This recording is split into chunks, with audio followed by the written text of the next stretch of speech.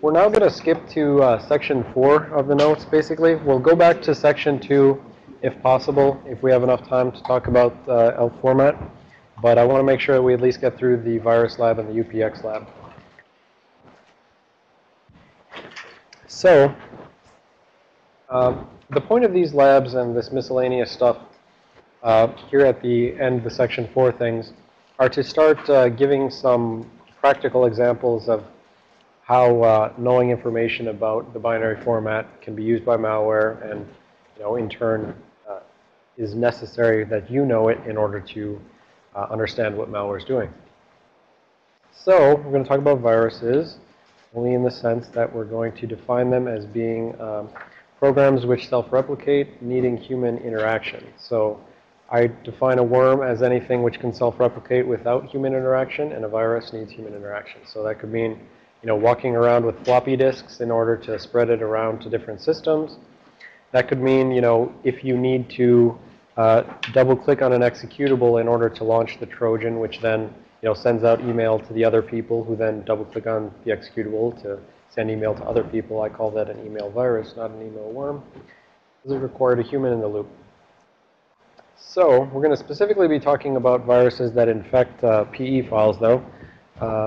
Theoretically, we'd also talk about ELF, but I don't have a convenient teaching virus for ELF at the moment. So conceptually, this is what we've been dealing with. We've got some binary file. We've got our PE headers up there. And then we have, some number of section headers. And then we have the data for the actual sections. And so one thing a virus can do is it can just tack itself onto the end of the file. And then it can say, OK, well, these headers, originally they pointed into the .text. So this would, in our case, be on a PE file. This would be the address of entry point, right? The address of entry point specified some RVA which pointed into the .text section because that's where all the code is. So what the virus can do is they can tack themselves onto the end of the code and redirect it so that the very first thing that executes when the OS loads this up is the code pointed to by the address of entry point. And that address of entry point will point at the virus. Right? And there's various design decisions the virus writers can use. Right? So if the original was that, and if there happened to be some padding here, so back when we were talking about, file alignment and section alignment and stuff like that, we said there could potentially be padding between things due to, if you're, let's say instead the padding was in the .data section, if you only had 4 bytes of data, then you would still have to have hex 200 bytes worth of overall stuff written to file. So theoretically, a virus could put itself in some padding space and then just make sure that it gets loaded into memory, change over the headers to say, execute my virus code as the first stuff you execute. And then just an alternate thing is that I feel like some early antivirus heuristics looked for things like modifications of the .header section. So on critical like system fields and stuff like that, where they could check against, this is, whatever, some critical system thing, blanking here, kernel32.dll, something like that. They could say, I know that kernel32.dll always points into the .text section, and it always points at some offset. If the attacker had modified the headers to actually point where they don't point normally, like in this previous example, some antivirus heuristics would find that. So instead, the malware leaves the headers pointing exactly where they normally point, and then they just put in like a jump instruction immediately at that location. So point wherever it's going to point anyways, and then jump immediately to the virus code. Jump back to the original code when you're done. So specifically, our virus in the virus lab today is going to be of this form. So it's just going to tack itself onto the end of executables, and it's going to modify the headers to point at itself. That's a null slide. And so the interlude is that I was sitting around thinking, how can I actually write this virus code so that it can open the files and write to files and things like that? Because, all right, so think about this from what you know about PE format at this point. If I write some code, which I'm just going to blob onto the end of some other executable file, if that code uses something like create file, which is actually how you open files, and write file, which is how you write to files, so if I just compile this code with a compiler, that call to create file is going to be trying to call into some import address table, right? And so unless I also have with my virus some import address table, which I keep around with me, that wouldn't work. But even if I have an import address table that I keep around with me, who's going to fill it in, right? So how is the operating system going to know to fill in the function pointer for create file if I just have some virus code tacked onto the end? So this sort of leaves the virus writer with a problem here in terms of if they want to call any library functions from printf to, just open file, right? A virus needs to be able to open files and write files because otherwise it can't self-propagate. It can't write itself to the next file that's the victim. So it turns out there's a good solution for this on Windows. And so Corey reminded me that there's this paper by Scape about searching for functions in the export address table. So you manually will go search the export address table for kernel32.dll. And by searching that table, you can find all the things you need in order to write yourself into other files. So specifically create file, write file, etc. So you can go look at the shellcode paper, and this will tell you how attackers who inject themselves into processes can find things like open file, close file, whatever.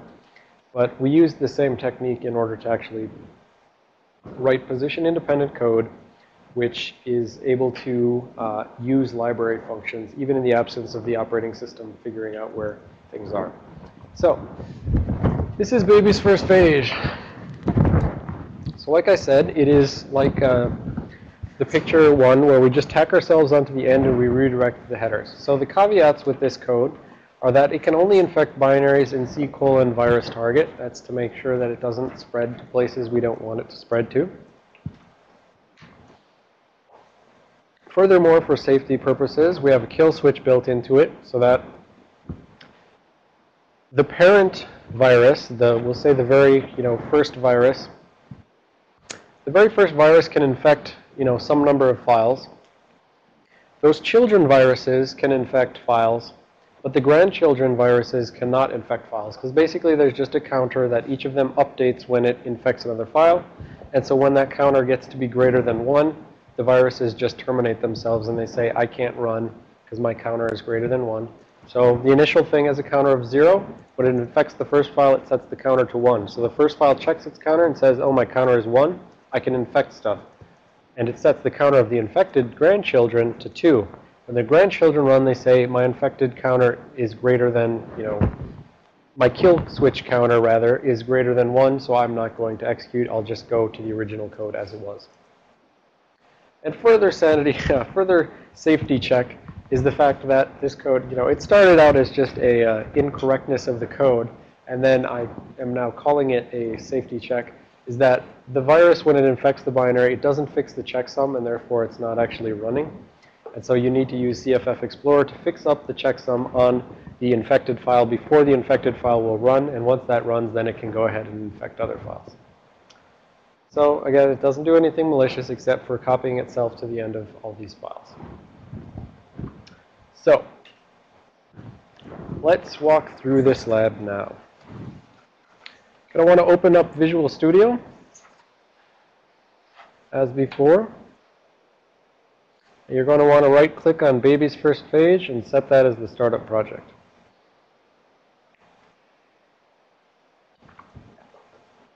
So then it should be bold. If you go all the way to the bottom of baby's first page, you'll see the main, which is the thing which actually kicks off the first infection. So the initial stuff doesn't really matter that much. You can go read that later. The point is that it eventually calls inject me. And the inject me code itself, that is almost the entirety of the code which gets copied over to the other files. So inject me is the primary body of the virus code. So Matt will compile the hello world.exe in a second here separately, and then we'll copy that over to the virus target thing in order to infect it.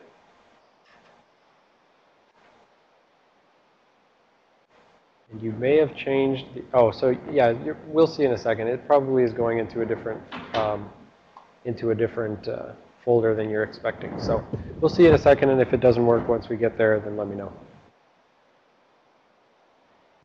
All right, so if we right-click on inject me and go to definition, this is the majority of the code right here. Now, Bill, can you go over to the board? Like a high-level sense of how this, how the virus is structured. It basically has a little bit of helper data at the beginning that it assumes will always be there, and then it's followed by the code. So how the overall virus works is that at the very beginning we have this, I believe it's the very beginning, yeah, is the kill switch. I think it's called kill switch counter in the code. So we have kill switch, and what this is it's actually all the way up here. So we have this special data right here that I've declared, and I've just emitted some 0 bytes. So I just said, okay, put 4 bytes of zeros there, put 4 bytes of 0 there. The special data, the first 4 bytes are the kill switch counter, and the second 4 bytes are the original entry point. So the kill switch counter on the parent virus starts out at 0, and the original entry point, so original entry point, this starts out as, in the parent virus, it's a little special case, but basically it starts out as the address immediately after inject me, so that it starts out as return to here, basically. So this code right up here, it just copies that return to here into the special data, so that when inject me is done, the point is when the virus is done, it needs to go call to the original entry point of the executable, right? So if Notepad would have originally went to a certain offset, but the virus redirected it to the virus code, when the virus is done, it needs to still make sure that Notepad works. So it still needs to jump back to the original code. So the special data OEP is where the virus stores the original code, so that, if the parent is injecting into notepad.exe, it needs to say, okay, I opened Notepad, I injected my child virus into there, but I'm going to copy that original entry point and put it in data where the virus can find it.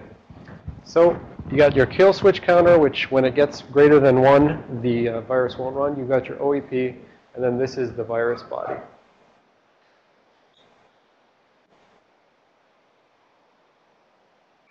And this is specifically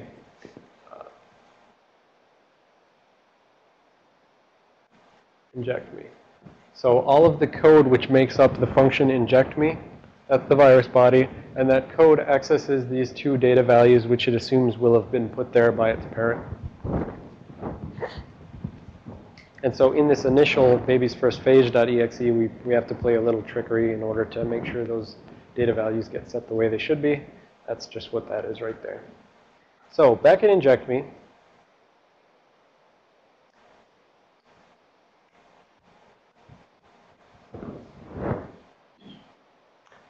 the first thing that we're going to do is we run some code which is basically going to say, this is some code executing, this is code which will eventually be executing in the context of some virus injected into Notepad or whoever else.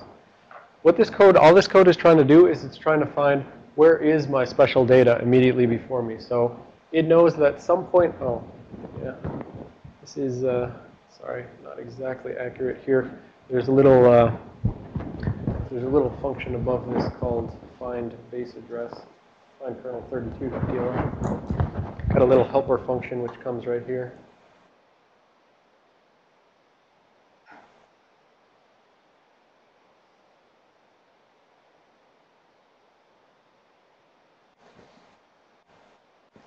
So there's some helper function, but when we get into the actual inject me,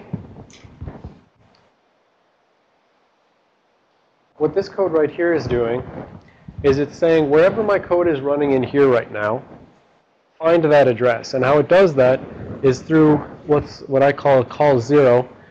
Those 5 bytes, E80000, that's a call instruction that's saying call to an address which is 0 bytes after the next address. And so it's basically calling the next address. But the side effect of the call, right, is that it pushes the address of the next address onto the stack. So functionally, all the call 0 does is it's like push the EIP of the next instruction. And if it pushes the EIP of the next instruction, and if that instruction is somewhere in here, we can say that from that instruction, there's some hard-coded value before that I can find my kill switch counter and my OEP. So this basically says, all right, I'm going to push the address of the next instruction, and then I'm going to pop that address into EAX, and then I'm going to subtract hex 40 in order to get the address of kill switch counter. So this is just one way. I said before, position-independent code is a bit more complicated because you need to find stuff dynamically. So the virus can't just assume that it's going to be at some virtual address because it'll be injected into a variety of different virtual address spaces at different offsets into the binaries. So it needs to go ahead and find its own data so that it can write that data, so that it can write a copy of this data to the next virus, right? So the original parent set up some values for the child, but when this child virus is running, it needs to copy all of this into the next child, right, the grandchild, and therefore it needs to know where those are, it needs to check those, etc. All right, so first thing it does is it says, if special calculated data, so this is the kill switch counter, it's the 0th entry of that array. If that kill switch counter is greater than 1, just exit out by calling to the original entry point. So, and actually, now that I think of it, that is, oh no, that's fine. Okay, good. Yep, so basically it's just saying initial check, if kill switch counter greater than 1, just exit out, go to the original executable. All right, second thing it does is it calls find kernel32.exe. This was the special helper code, and we already saw a variant of this. When did we see it? In the IAT hooking lab. So I said there was this like special way that you can dereference through data in order to, we go and we start at this FS30 in order to find eventually the list of loaded modules right now. So again, over to the board, please. I said there was like a linked list where in every process's address space, there's this linked list that says, like, let's assume that this thing got injected into hello world. There's a linked list that says, this is hello.exe. And then there's some link to, this is ntdll.dll. Then there's a link to, this is, well, that's not going to fit. kernel32.dll, etc. And so there's some linked list that the OS keeps that says hello.exe has in its module address space ntdll, kernel32.dll, user32.dll, etc. And so this little snippet of code is just assuming the existence of a linked list, and it's assuming that kernel32 is the second one in it. So it basically finds this base of this linked list, follows the link once, follows the link twice, goes into this data structure, and somewhere in here, there's an image base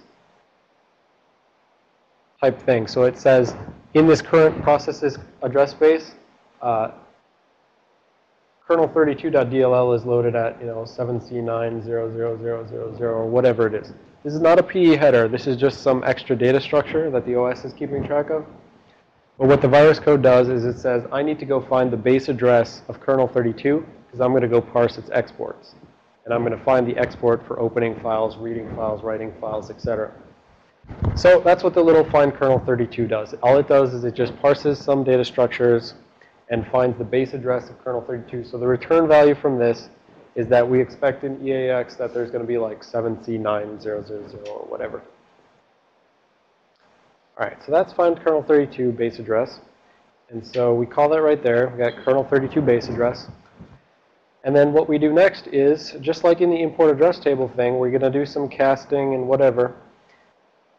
And so we cast that to a DOS header, and then we access the ELFA new, and that's the offset to the NT header, right?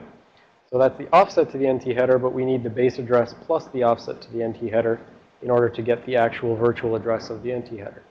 From the NT header, then we say, okay, treat it like an NT header, go to the optional header, go to the data directory, go to the export thing, go to the virtual address. That'll give me the relative virtual address of the export information. And so if I add that to the absolute virtual address of the base address plus the offset equals, I am now at the export directory. So the point is this thing just walks its way through the PE structure of kernel32.dll in memory in whatever process it happens to be injected into. And then it pulls out, well, it mainly just wants to find the export table so that it can start walking through and trying to find the RVA of the functions it's trying to import. So here, right, this little chunk of stuff right here, this is me cheating, basically. So I've found the, well, let me show the picture. So the virus code at this point has found the export address table. That was the table we said is a bunch of RVAs pointing at exports. And so the cheating here is that I just went and looked on my operating system, and I said on my operating system, open file is ordinal blah, right? And so I just hard-coded those ordinals. So the virus is, you know, if any of those ordinals change, then the virus will be will not run. But the point is, at this point, the virus has walked to the export directory. It's found the address of functions table, and it just says, okay, well, I'm going to assume that write file is index 41, and I'm going to assume that close file is index 47, and whatever else they are. So the virus is walking through the exports information, trying to find specific functions. It wants to find the specific relative virtual addresses, which it will then add to that base address that it got, the 7C, 9, whatever, and add them together and get an absolute virtual address for a function that it wants to ask. Yes? So those are system calls. They're not system, well, yeah, actually, we'll say they are. They're the user space side of the call to kernel, yes. So kernel32.dll is implementing the users, no, is that true? Yeah, I think that's true. But, you know, it's the end of the day, I'm brain dead. So I'm going to say, yes, that's true, and if it's incorrect, I'll go back and edit the video to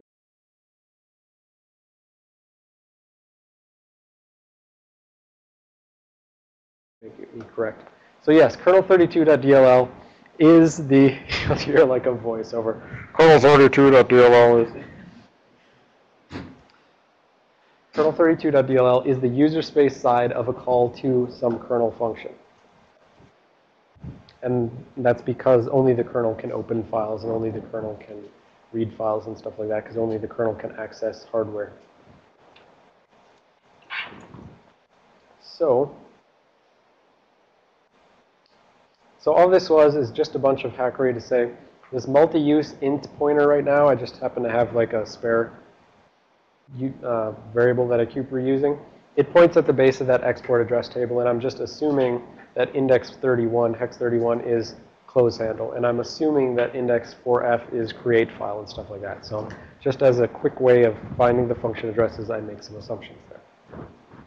All right, so now that I've got each of these are all now function pointers, essentially. So actually, well, it doesn't matter. The point is, they're function pointers, and I can call them as if they were just regular functions. So the next thing I do is I start using them. First thing I want to do is call my set current directory. So my set current directory is just set current directory, and what that's going to do is it's going to say whatever directory I want, set that as the directory so that all file accesses are relative to that directory, right? So I'm going to set the directory to C:virus target, because basically I want this thing to only ever open files within C:virus target. So what we're going to do is we're going to say start at C:virus target, and every .exe you try to open will be relative to that, but we're not going to like traverse any directories or anything. So this is, now this is all just hackery in that basically, and this again is stolen from a trick Corey reminded me of. We said normally we don't like pass strings on the stack, but in this case what we did is over to the board, we said like, I'm going to push, so if this is the stack, what I'm going to do is I'm going to push chunks of a string onto the stack, and then I'm going to actually put a pointer to the string on the stack. So if this, well, I'm going to just mess this up. Virus target. Is it on the screen still? Yes, I'll just use that. All right, so this is like, I'm going to put this in big endian order so that it's easier to understand. But this is basically like the trailing slash. And then this is like null, null, null. And then this is like GET for the target, right? GET slash, so again, I'm reversing the order from what I have up there, but that's the GET from virus target. And the next thing is going to be S and TAR, S, TAR, and then this is going to be Vira, right, and this is going to be C://.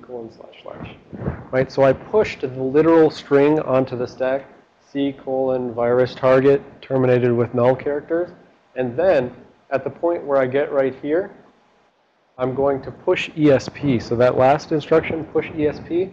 When I execute that instruction, ESP is pointing right here.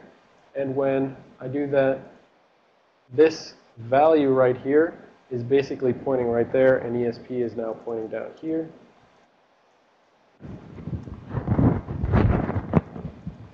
So basically, when I push ESP, I just basically am pushing a pointer to this string which I just pushed onto the stack.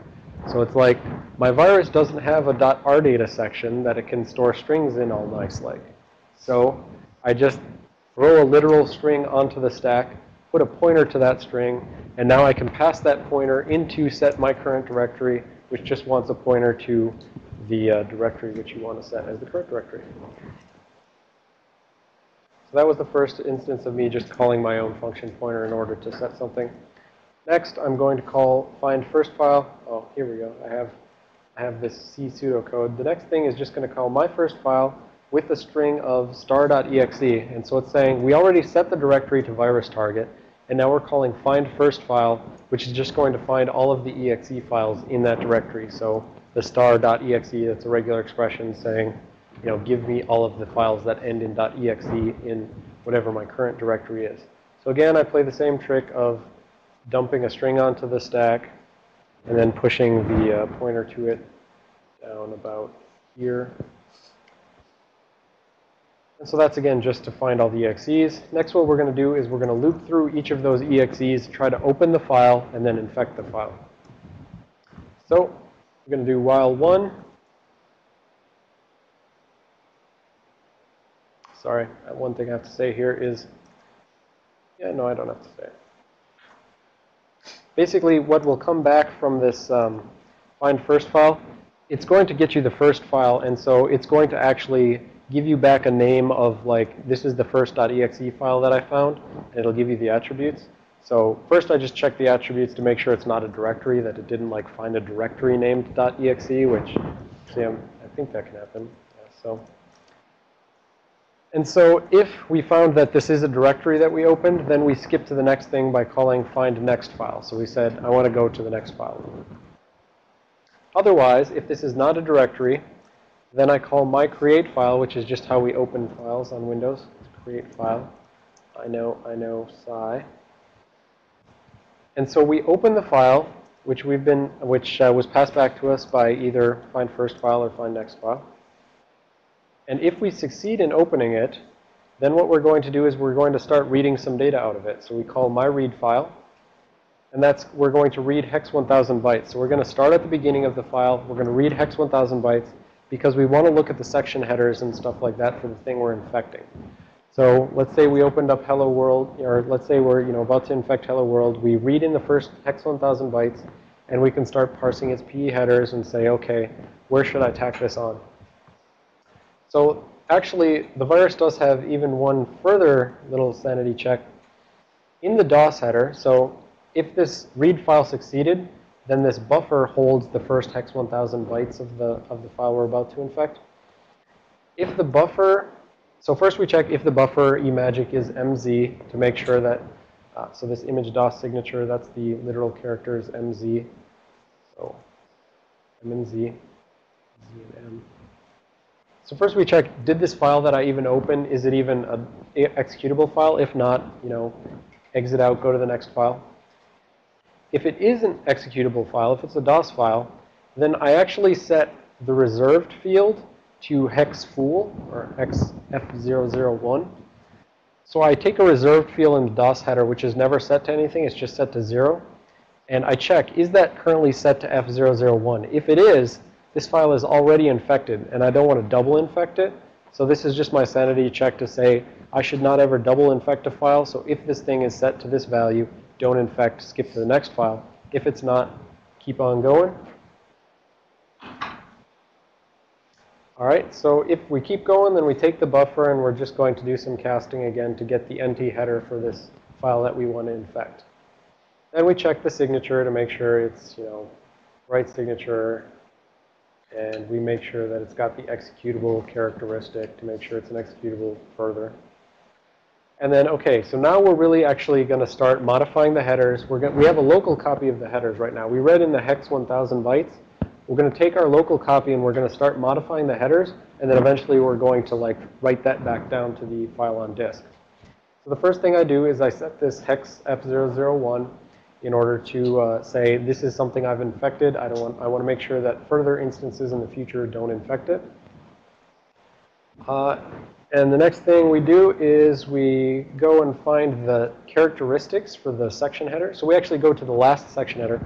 What it's going to do is it's going to expand the last section header. So no matter what it is, doesn't matter whether it's relocations, resources, anything else, we're just going to go take the section header and increase the size by the size of the virus so that when we tack on our virus to the end of the file and when the OS loader is reading that section into memory, that we're actually going to get that virus code into memory as well. So first thing we need to do is make sure that if it's set to discardable, so if that last section, it's probably going to be like a resource section or something like that, which I said can be set to discardable, and therefore the OS loader will load it up once, but then it'll drop it out and throw it away. So we turn off the discardable characteristic of the section for that last section header to make sure that our virus doesn't get kicked out of memory. And then we also, just to be safe, we set the characteristics on that section to be, read, write, execute, and code to make sure that, my code can actually execute, that it doesn't get mapped into memory as non-executable. So we're just starting to pave the way for the virus code there. Expand the last section, make sure it's writable, executable. And then, right, and so we don't actually expand it until right there. This is where we actually take the section header and we increase the size by hex 1000 bytes because that happens to be, enough size in order to fit our virus. I think the virus is hex 500 and something bytes. But right here, we actually create a copy of the original entry point. So before we overwrite the entry point in the headers to make it point wherever we think the virus code is going to be, first we create a copy so that we can write that copy into that original entry point data structure that's tacked onto the front of the virus. So create a copy for later on. And then in our copy of the headers of the thing we're about to infect, just go ahead and, calculate the end address plus some little offset plus this hex 30, so basically right here where we're calculating the new original entry point, we know that this virus is going to be tacked on to the end of the code, but we can't just calculate the address of the last piece of the original thing because that would point us at the data. So we do the actual plus 30 here in order to say, point the header all the way down to here at the very beginning of the virus code. So that's just a miscellaneous little fix up there to make sure that we actually offset the correct amount. And so another little miscellaneous thing we have to do is we have to take the size of the image and make sure that we said the size of the image is the total size you're telling the operating system to allocate for the entire file. So if the original thing were to say, here's hello world.exe and it only goes to here, you need to make sure you tell the OS loader you need to have enough space to include my virus as well, because otherwise it will not have enough space. And I found this out the hard way, right? So size of image really does have to be the full size, otherwise it's going to work.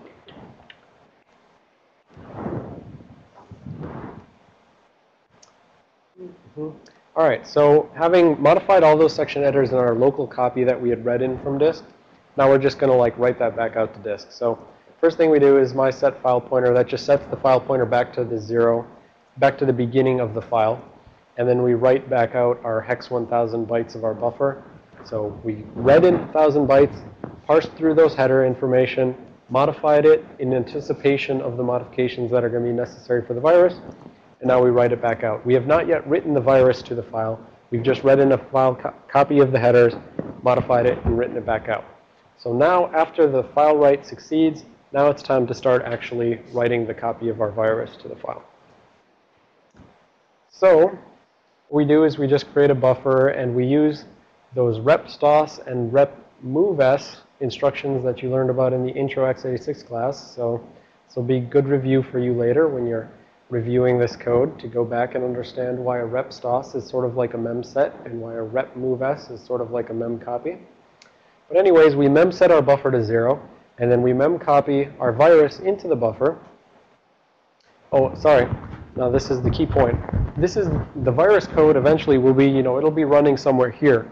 When I say we mem copy ourselves into the buffer, I should say the virus allocated hex 1000 bytes on the stack for this buffer, basically. And the virus is running here. It's got a buffer on the stack.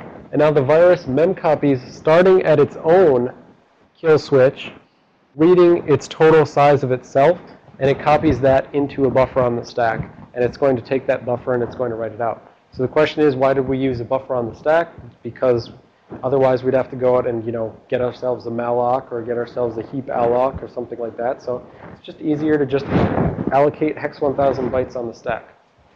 So we copy ourselves off to a buffer, and then we're going to write that buffer to the end of the file. So we copy ourselves to the buffer, and then we do two little fix-ups. So actually, I'm going to run out. So over here on the stack,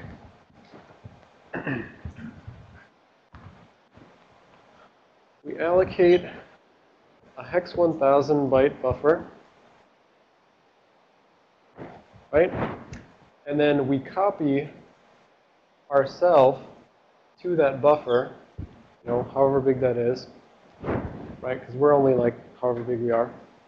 Oh, I'm just do it like this, right? So this code in here starts up here, copies this data all over here. So this is a copy of the virus.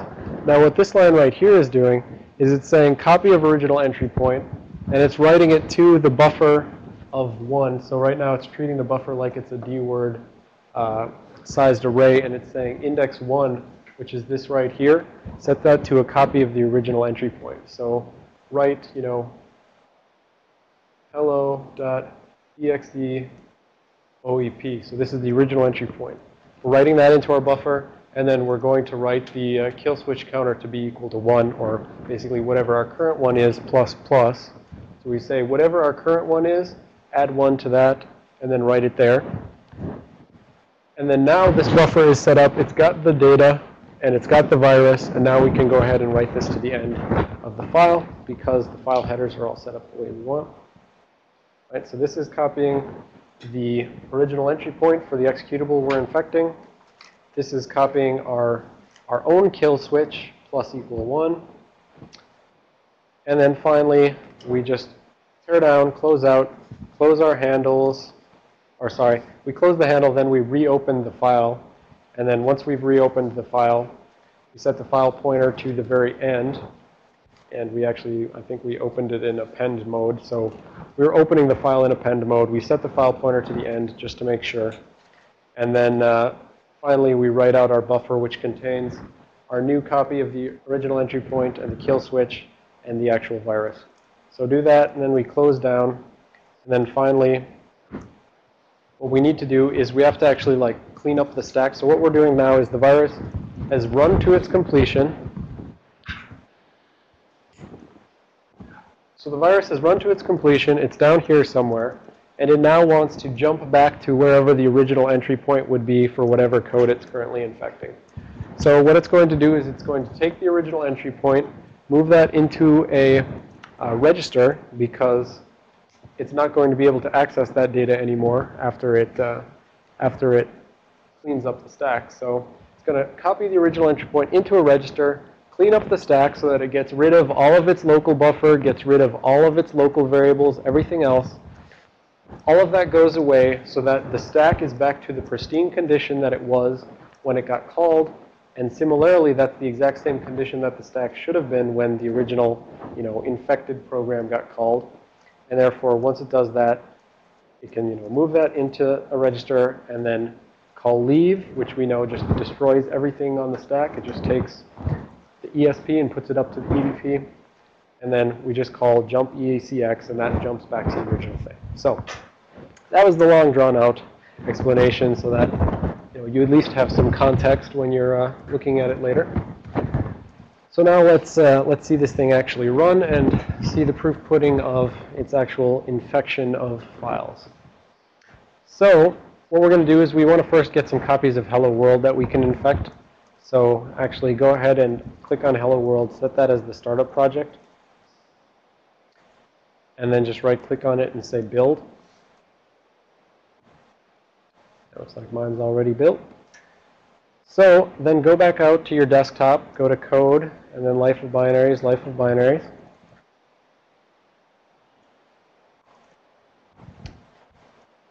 And under the debug under debug, you should now see hello.exe. Okay, so you've got Hello World in the debug directory. Go ahead and open a new window, and you can hit like Windows key E, and go to the C directory in a separate window. And we want to make a folder C:virus target, right? That's where the virus will only infect files in that location. So make a new folder, virus target, in C:. Yep, no space. All one word, virus target. And then just copy Hello World over there, and then actually copy some copies of Hello World. Oops. Make some copies of it, like so. Actually, and then I'm going to, just for simplicity, due to alphabeticalness, I'm going to call this instead Hello World 2 and Hello World 3. Because that'll make it easier.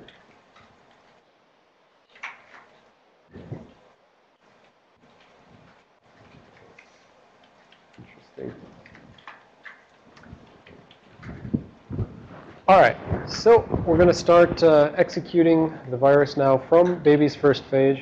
You should have, 3 copies of Hello World in C:virus target. And so we go back to Visual Studio. And we right-click on baby's first phase again, and we set it as startup project, so that we can actually start executing it now.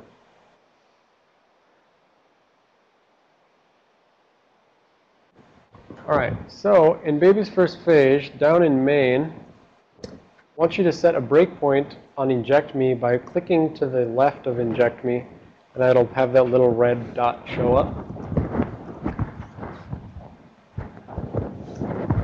Can't see it. What does that say?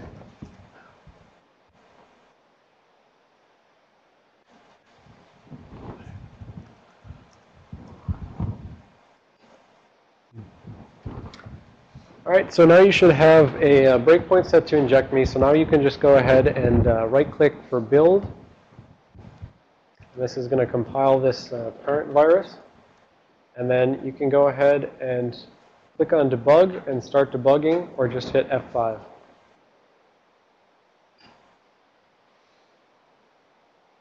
All right. So then the virus will be running, and it will be stopped before it ever calls inject me. Yep, got it. And so the key point here is we set the breakpoint outside of the actual inject me code, because if we set the breakpoint inside the inject me code anywhere, this is, I'm telling you this for if you try to test this later. You don't ever want to set a breakpoint inside of inject me, because when it gets to that phase where it like copies itself over into the buffer and it copies that buffer to the thing it's going to infect, if you have breakpoints inside of your copy that you're injecting, those breakpoints will be hit when the virus is run within the infected executable, and that is not a good thing, because there will be no debugger there in order to catch those breakpoints, and the thing will just crash. So to make your virus actually run without crashing, don't ever set any breakpoints, or at least remove them before you execute the code which copies itself. So now we can step into inject me by seeing this little arrow into, it should say step into when you mouse over it. And at this point, you can now just use the step over. And, if we want, well, so, is that? Right, yeah, I mean, it's going to skip all of that initialization. Well, it's not even initializing any of those, I don't think. So it's just the definition of a bunch of local variables. So the first place we're stepping to right now is this. And I'm saying that this is actually a call instruction. It's just me manually writing the call instruction. So as we saw in the intro class, when you're debugging in Visual Studio, you can right-click and go to disassembly. If you do that, you will indeed see that it says that these E80000 is a call. And specifically, it's calling to 401040, which is the next instruction immediately after it, right? It's calling to an address, which is the address of the instruction immediately after it. So it doesn't skip over any code or anything. All it does is just go immediately to that address and simultaneously push the address of the next instruction. So all it really does is just push the next address. So that's a fun little trick that you can use. All right, so anyways, I'm not going to go through all this code again with you, right? I'm just going to let this thing run at this point. And what we expect is, if this thing is correctly infecting executables, if you open up a command window and you go to C:virus target, and you do dir, in order to see the file size of each of these things, they're all the same file size, right? They're all copies of each other. But when the virus is actually injected onto the end of the executable, right, the file size should go up.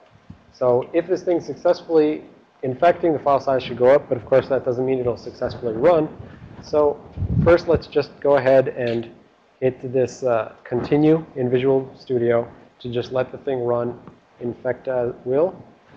And so it does that, and then it says exited with code 1, so that's good. That told me that it succeeded. So we go back to that command window, and if we do dir again, we now see that hello world.exe has increased its file size from 28 whatever to 32. So there does seem to be an increase in file size of hello world.exe.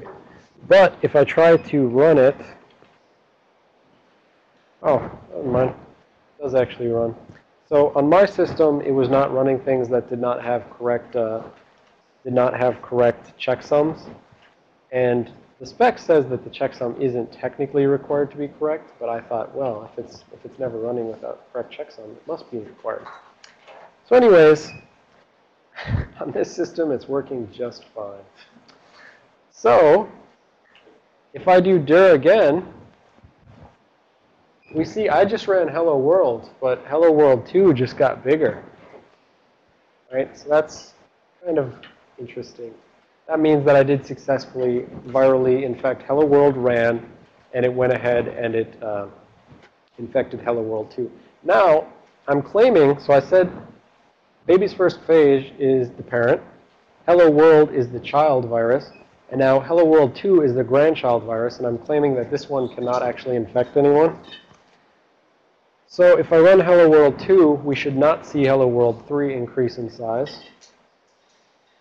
And we did not see hello world 3 increase in size because hello world 2, it ran, it printed out hello world, but it immediately, the virus code gets into the virus body. Over to the whiteboard, please. So, if this code is in, hello world 2, it gets here into the virus body, and the first thing it does is it checks the kill switch counter. And that kill switch counter keeps getting incremented each time that this thing virally infects another thing. So it checks its kill switch counter, says, greater than 1, immediately jump to the original entry point and just run the normal hello world code. Now, hello world 2 can't infect any things because it's a grandchild, but hello world 1 could still infect this next thing. So I hello world 1 it, hello world 1, so the thing is not so safe right now that the children can't keep infecting things forever, but at least the grandchildren can infect things. So that is the virus lab. We will do a 5-minute break. Ask any questions you want right now. But otherwise, that's it for the virus lab. It's, again, one of those cases where definitely going to want to go back over it, understand it to more detail. But the key point is that you're going to see a lot of code parsing through data structures in the imports, exports, whatever. Well, just the exports, rather. So, yes, question? Well, mine isn't actually working. Isn't that working? That's tough. We'll try it on yours in a second. I'll show the, because, you know, like I said, it doesn't work. It didn't work in my VM that I was developing this on. So I will show, when you get back from the break, I'll show how you would fix up the checksum to see if that will actually make it work. So, got some questions on that.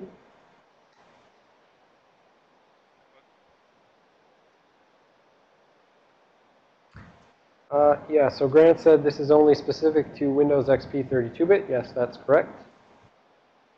And Chris, go ahead with your question. Okay, dumb question. You set it, did you set the breakpoint at an inject me in the, Yes, I did set, okay. right. I set the breakpoint at inject me in baby's first phase. Great, sorry about that, thank you. Right. So you don't ever want to set a breakpoint in the body of this inject me, because if you don't remove that breakpoint before it copies itself to the buffer, that breakpoint will still be embedded in there. Because we said in the intermediate x86 class behind the scenes, that breakpoint is really just putting a hex CC in there. So, all right, any other questions? Yeah. Question? No? If you left that in there, then when it's going through, the hex CC is really just an interrupt 3 instruction. So when you do that, hello world would basically, well, I can do it, right? So let's do it.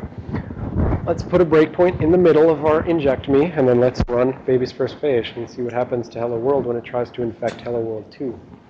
Right? I'm going to get some new copies of them. I should have made backup copies, but here's my hello world. There's my virused up ones. So I'm going to make some new copies of this. Virus mitigation.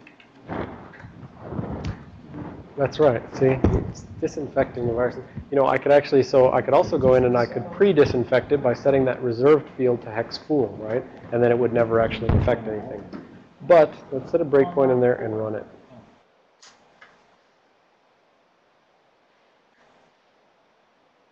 So I'm just going to set like a breakpoint right here, for instance. Well, let's even put it farther down. Let's put it right there or something. All right, so I got a breakpoint randomly wherever in here. I have this breakpoint. I'm going to let it run to the breakpoint. I'm going to let it run past the breakpoint. It still exited with code 1 telling me it succeeded in infecting the thing. The only problem is it's got that one breakpoint embedded in it. So copy of copy is infected right now. And when I run that, I expect it's just going to crash, basically. But one thing is, Stupid DOS. not printing hello world stuff. Right. Well, it didn't print out hello world, that's for sure, right? I believe it basically just silently crashed at this point. Although I would have, well, if I open it in a debugger, then that would tell me it crashed. But since it's a command line thing and it doesn't, you know, have any sort of GUI opening up in order to see, like, exceptions, I believe it basically just crashed. One other question? Are you, okay, go ahead.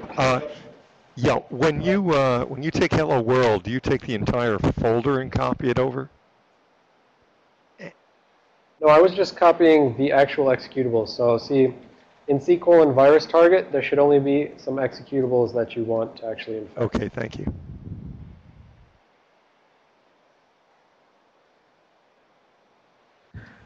Question? No? Mine seems to have infected other files, but it didn't actually print hello world. It infected them, but it didn't print hello world. I'd say that's probably another case where it's not running due to the section header, due to the checksum. So did anyone else have theirs, it infected them, it increased the sizes, but it wouldn't, wait, yours did it twice? Or you ran, did you run baby's first phase multiple times, or did you run copy of hello world? You ran hello world, right? And then that increased the size of the next one, but it just didn't print anything out. Interesting. I don't know what's up with that. Did anyone have a case like David where it simply wouldn't run? I got it working. I just switched to debug instead of release. You switch to debug rather than release? Yeah, so, Oh, you know what that probably is? yeah, absolutely. That hard-coded offset where we said, like, at the very beginning when it finds its data, it just hard codes a subtract in here. Debug versus release, it's going to change up the size of padding and stuff like that. So yeah, it definitely has to be the debug version of Baby's First. So slide 10 in Life of Binaries 4 is saying, copy the stuff to the virus target, run Baby's First phase in debug mode. It even says debug mode. You're not following instructions. And then you eventually are supposed to go in and fix the checksum of these. That's what was necessary on mine. And then you can, well, we could step through the virus actually in WinDebug if we wanted. So you can infect a file and then open that file in WinDebug and set a breakpoint at the address of entry point. And you should start seeing code that looks like the virus code from inject me, right?